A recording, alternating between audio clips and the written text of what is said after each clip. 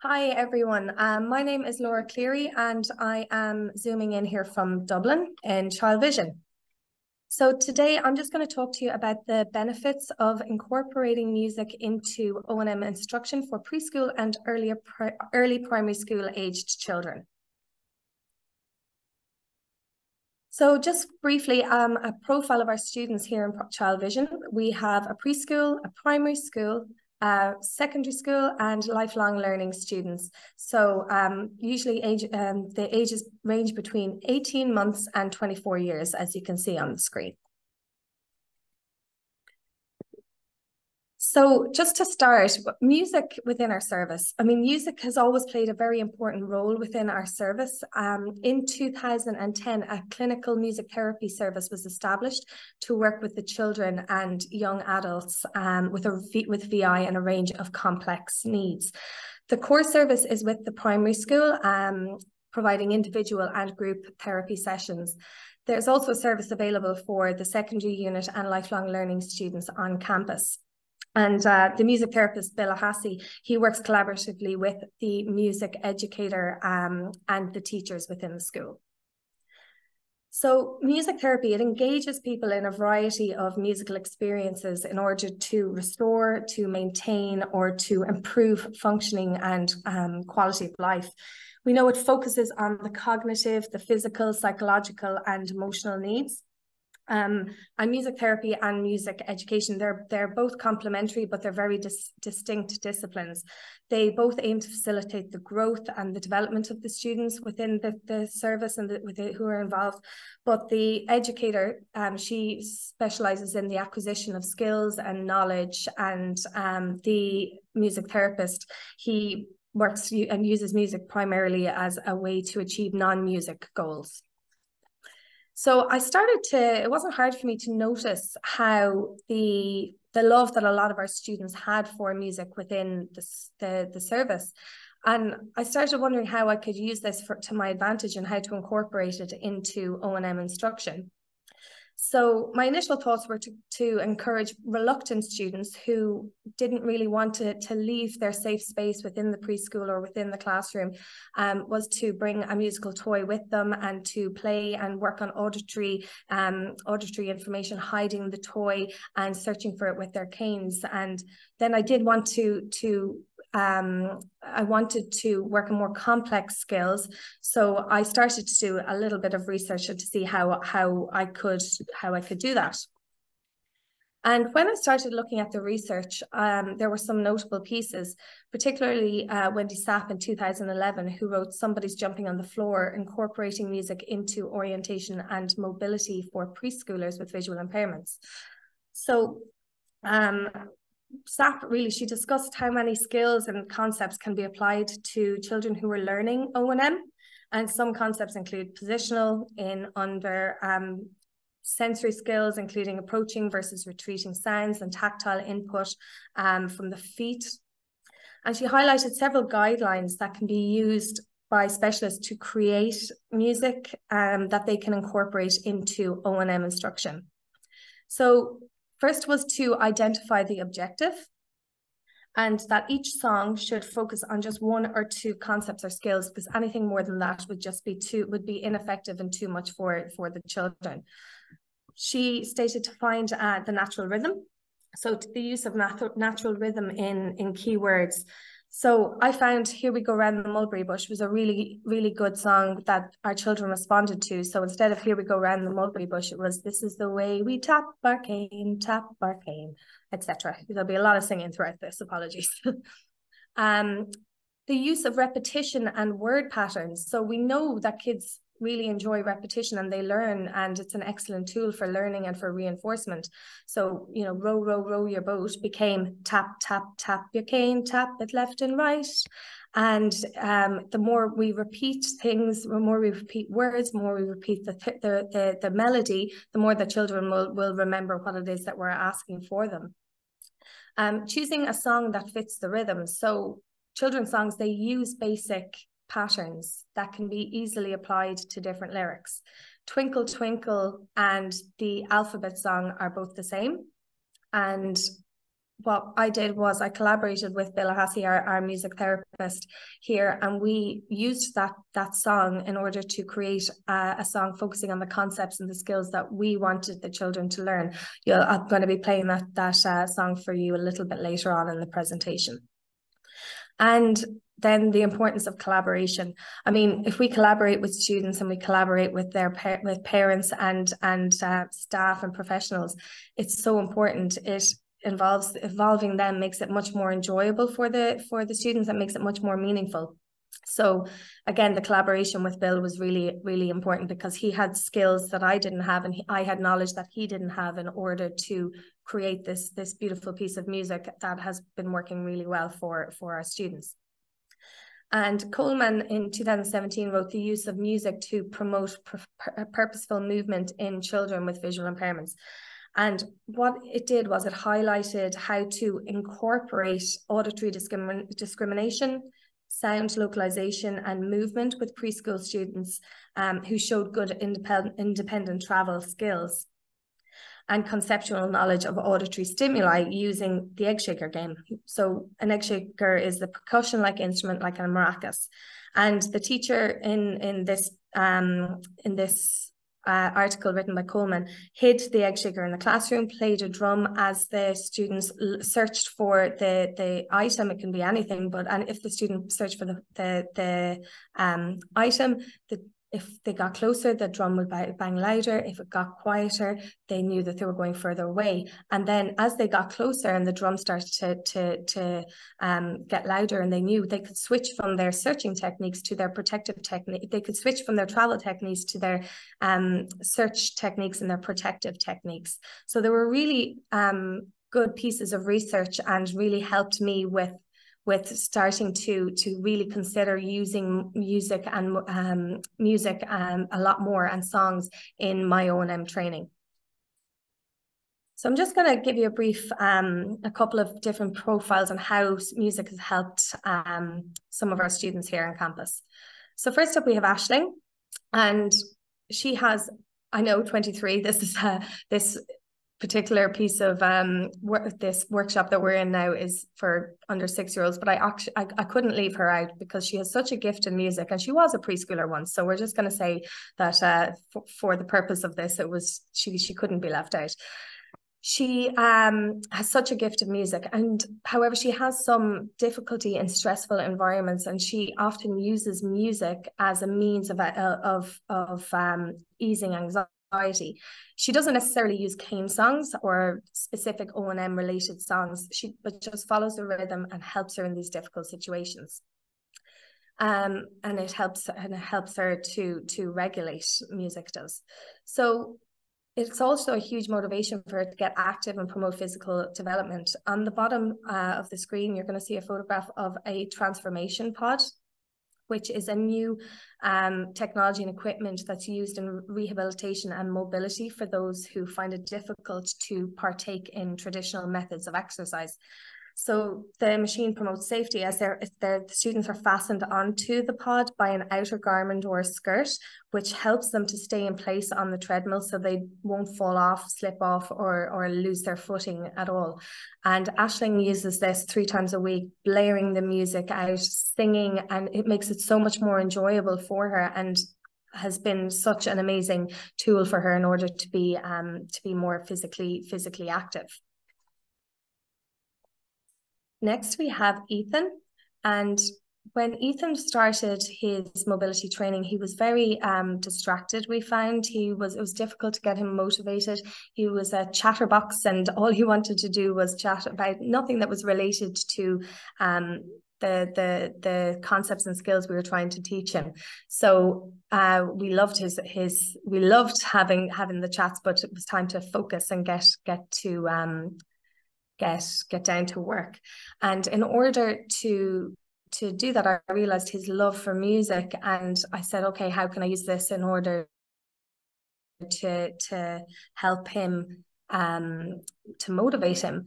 And when he realized that we were learning skills, and we were learning techniques that were going to be able to help him to get to the music room. And when we were learning techniques that were going to be able to help him to get to the drums, his absolute favorite thing, then he was much more engaged, and it was a reward for his positive interaction as well. So all of these, music had such a huge influence on his ability to engage in the classroom, engage in all of his sessions, and to within all of his O&M work. So next up we have Liam. Liam is 5, and he is in our preschool. We have been working on trying to encourage Liam to explore the environment and to get out of the classroom. All last year, he had a lot of difficulties getting stuck. What I mean when I say getting stuck is that he found a point in the wall. It was a different one every single time, and he didn't want to move from that point. There was nothing in particular that was interesting or engaging about it. It was just a time where he said he couldn't go any further. So we needed to physically help him to get back to class. We had to carry him because it was just too much for him and we had to leave. So I started thinking about how we could bring his love of music, and his love of music is incredible, just as the others are, into his sessions. So by teaching him, or to help him, teach him with his orientation skills and to keep him going, we used a song called I Am Trailing, again created by Billahassie, in collaboration with myself. And I'd love to say that it has been completely successful. It hasn't. It's still a work in progress, and that's the whole point of a lot of these songs. Repetition is essential. Now he doesn't get stuck as much. He does go. There are times where he says, no, I don't want to do that song, and that's absolutely fine. We completely respect that. But he is a lot more interested in exploring the environment now. He does listen to the songs. He loves This Is the Way We Tap Your Cane. I was on leave for a few months. When I came back and he had been working with another specialist, the first thing he said to me was, Laura, this is the way we tap our cane. And I said, yes, fantastic. And he remembered that. He remembered me, and he remembered the songs that I was teaching him. And that was really proof to me that this was a really useful concept of using music with O&M. Next we have Fiona, and Fiona is now in the primary school, and she used music as a way of memorizing techniques through song. So I'm trying to figure out where I should start with Fiona. She absolutely loves music. Everything needed to be sung with Fiona, to a point where I was like, okay, is this actually beneficial to her now, or is it time to try to pare it back? And at one point, everything needed to be sung, and I was thinking, this is really not an effective tool for her, because she is missing out on the other important information that's in the environment. But when we are learning specific techniques, it was absolutely fantastic. And we have now learned to pare it down with Fiona, and she knows that she can't be singing throughout every single moment of our session, which she was doing. She was singing, we're passing the green wall. She'd be singing everything, and it wouldn't be relevant to her particular goals that we had in mind.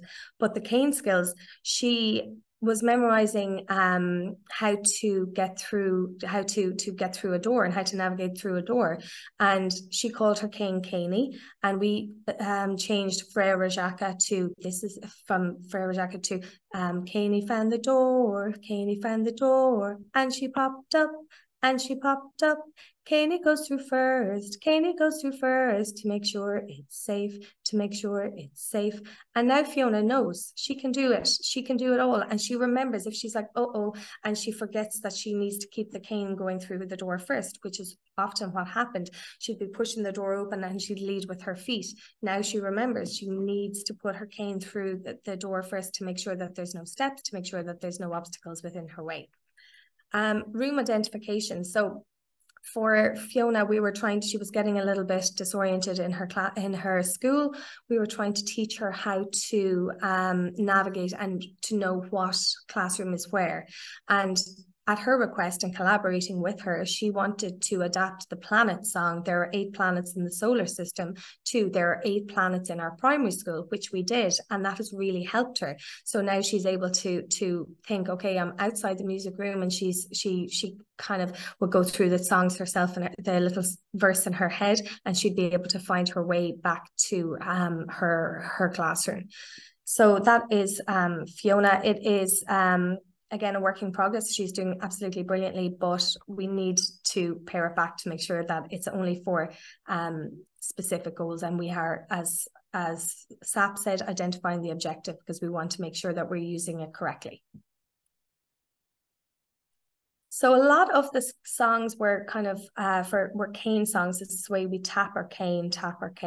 And there are other other techniques that I wanted to teach, and they were pre-cane skills. So there were upper body protection, for example, body awareness, language development. All of these were important skills that I wanted to try and use music as a means for learning.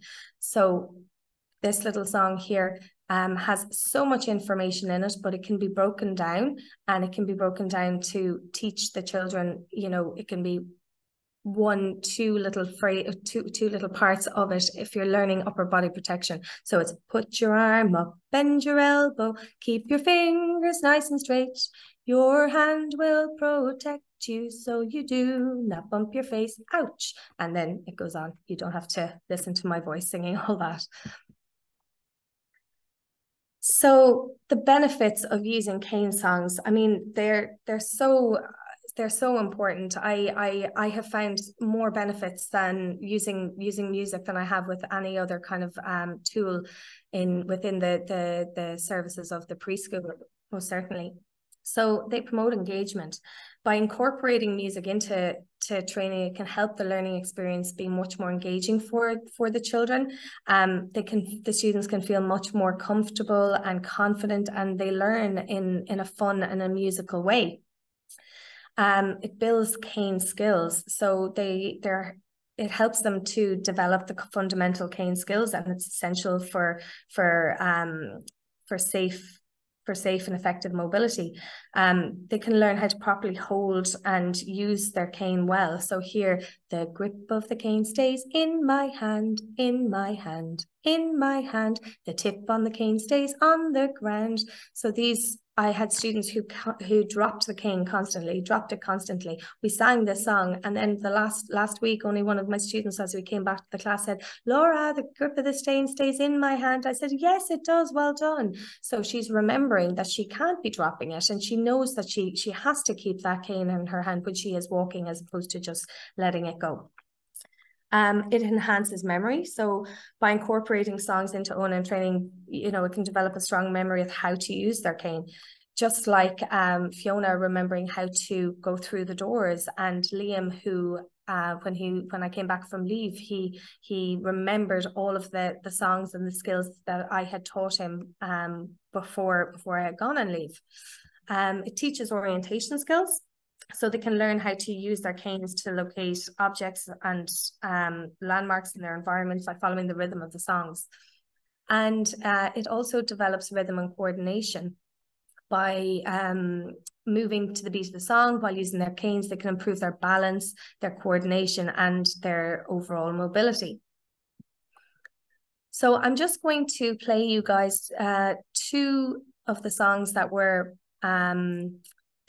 created by Bill that we use to help some of the students. So first up we have is My Hands Trailing, and it is one of the pre-cane songs. My hands trailing, my hands trailing, my hands trailing, follow the wall today. My hands trailing, my hands trailing, follow the wall.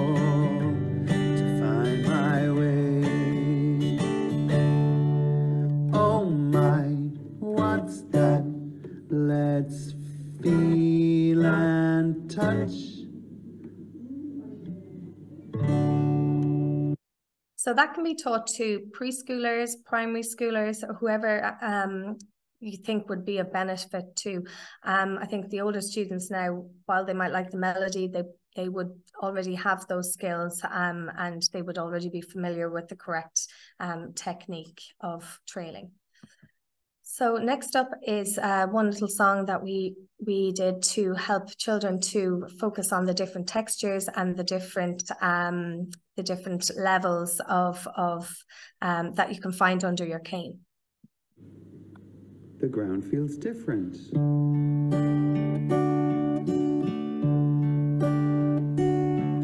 The ground feels different. What can it be? Use my feet and cane. Let's explore and see. Is it loud or quiet? Is it hard or soft? Bumpy or smooth? Further up or down? The ground feels different. What can it be? Use my feet and cane. Let's explore and see.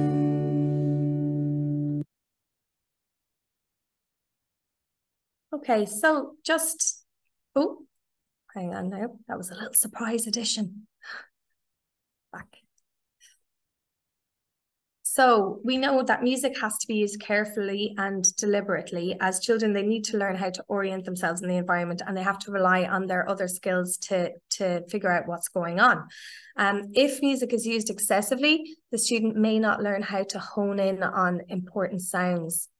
Incorporating music into cane training, it can be fun and it can be an effective way to develop the skills, essential skills. And, you know, it promotes engagement, it builds cane skills, enhances memory, it teaches orientation skills, and it develops rhythm and coordination.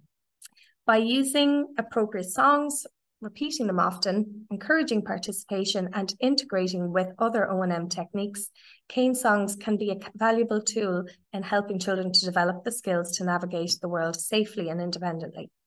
So I have one more thing that I have to show you, and this was something that was filmed yesterday and very quickly put in last night because I couldn't not share it. So this little girl here is in the preschool, and we have been working on prepositional concepts, pre-cane skills, language development. She has never spoken a word in the preschool. She talks at home with mum and dad, but she's been in the preschool for over 2 years and has never spoken a word. She communicates other ways, smiles, the most beautiful smile in the world, but she's never spoken a word. Okay, I'm going to play you a little video. The rabbit's hiding in the house. in the house. In the house. The rabbit's hiding In the house. incense and grow. Good job. Well done. So you can see even her little face when she's covering her mouth. She's like, oh my God, I can't believe I'm using my words here. I spoke to mum yesterday afternoon and she was absolutely delighted with the progress that she has made. And I suppose to me, it was why we do what we do. This is the reason. I mean, music has such power and it has such, it brings such joy to these children. And I really hope that that some of you guys have gotten some clues and tips on how we can incorporate it into your own mobility training, because to me it has been absolutely fantastic, and I've seen huge changes in the children since I started to use music throughout O&M training. Thank you so much. I hope you guys enjoy the rest of the conference.